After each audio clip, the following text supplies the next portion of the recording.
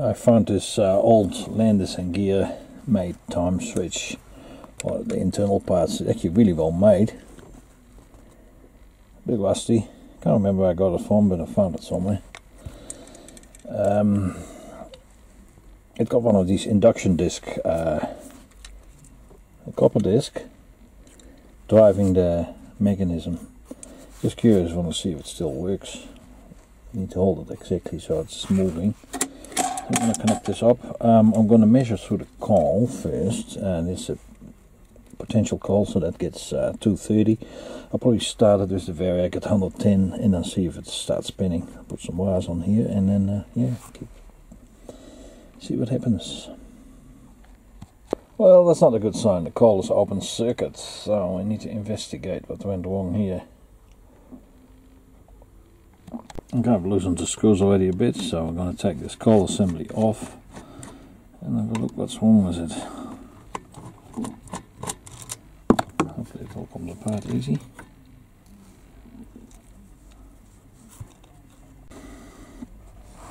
There are some codes on here. 200s, some codes 200s, and looks like 6,000 or something. Oh, this is going to peel the tape off and see what we can find. Okay, see if we carefully can open this coil up without cutting myself.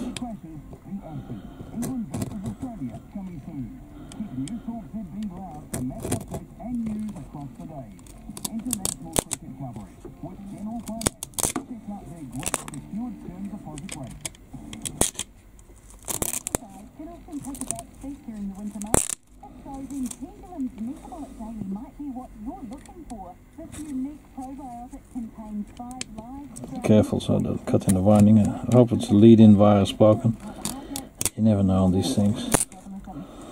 Probably the easiest way, if this is stoofed, rewind it for lower voltage. Because I don't really need this clock movement, but I like to see it spin. Oh, here's paper, I think. Have a look what we find under here.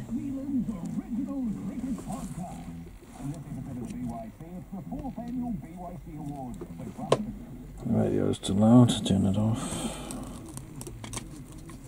Ah, there we go. Aha!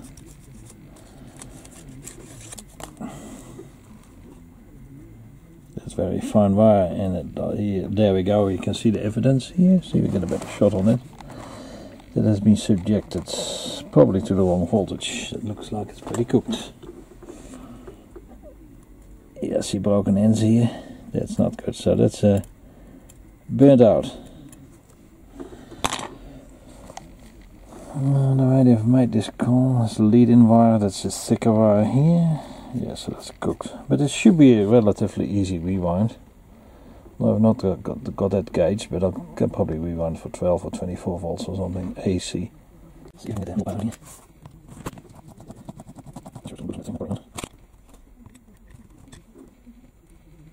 I don't know if that's good there.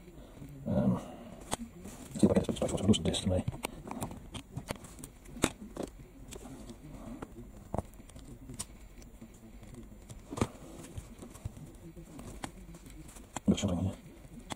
I'm making slow progress. I'm trying to prise this core off. I'm not sure if this bar, this is one continuous piece of metal. Who knows how they have wound this coil, but I'm trying to push it off here with a screwdriver, and it's not that easy.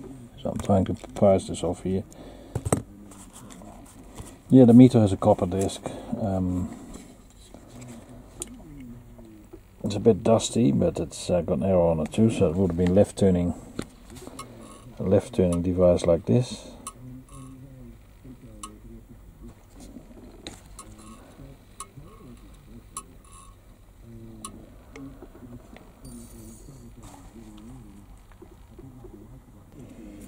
Okay, a bit of welding. I managed to get this sleeve on top of here, and I'm not sure if this is the right way, but I need to get the thing apart to get the coil off. So I'll document this because maybe some people who work on clocks. So this is a shunt, copper, dead short basically, so it's probably to create a bit of a shaded pole effect, I think, but there is moving in here, or movement, so I'll probably have to delaminate this one at a time, because this coil moves, but no way. As I was hoping this bar comes apart, but it doesn't. I thought this might be staggered in here, but it's not. So let's see how we get this thing apart. Probably one at a time. Bend these sheets over a little bit, maybe. Not easy. But they must have managed to do that when that clock was built many years ago. Put you guys on pause and I'll work out a plan how it works. Well, I got the first two out, a bit of wiggle. The first one is the hardest. Now I've got space, so to get this out, because I'm sure other people with clocks have similar issues, you need to bend them up a bit and then you take them out one at a time. And as there's more space now on the coil, so they must have a similar way when they put this thing together 80 years ago or so. So I can take this all apart. I'm going to attempt to rewind that coil, but certainly for lower voltage, not for 110 or 220.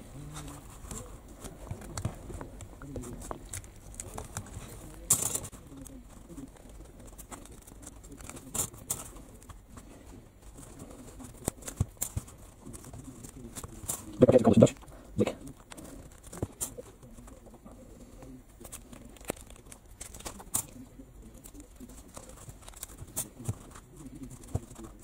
Okay.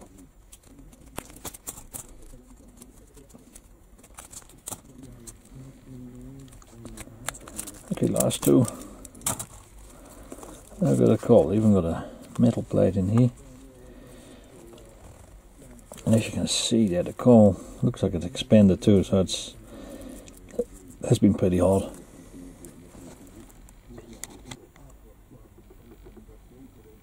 Now we've got them pieces. I've got the lead-in wire off the coil. Yeah, this coil has been hot because it has distorted the casing.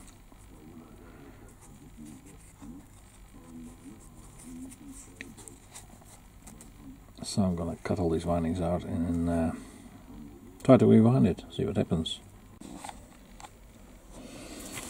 I did a rewind on an equity clock many years ago. It's still going fine, it's in a local fire station.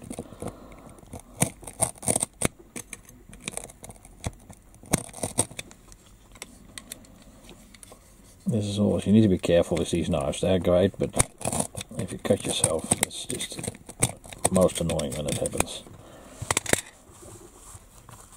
Well, this is the tidiest way to get rid of these coils. Probably put it sideways. I'm less likely to cut myself.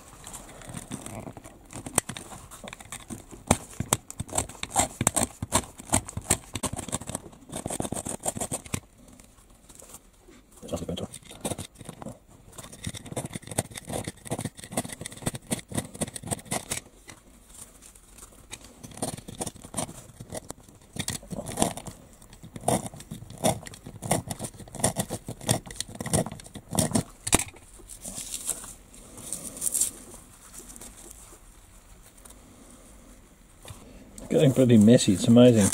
And something is tightly packed, or you start unpacking things, the mess you create out of this. I'm nearly there.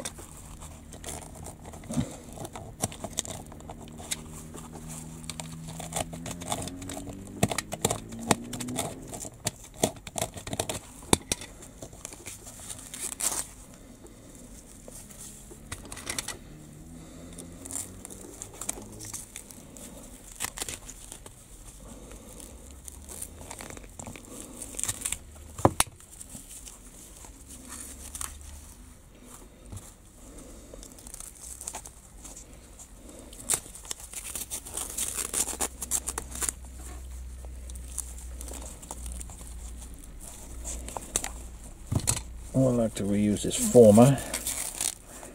Should be able to.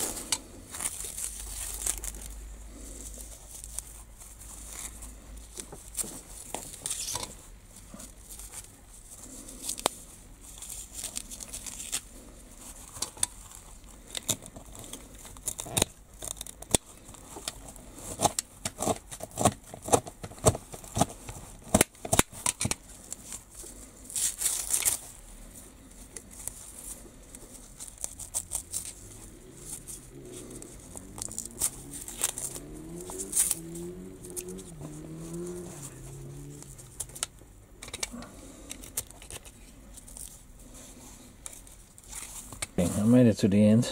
I'm at the lead-in wire here. I use actually pretty thick wire for that. So more like that. So, and we got the former here. The spool can. And this amazing amount of pile of loose copper junk. So I'll put the first 3 turns in here. That's the lead-in wire. There's just some alarm type wire. This is a 7-stranded material. So I've got it in here for now, and I'm gonna have a break and probably cut this video in half here.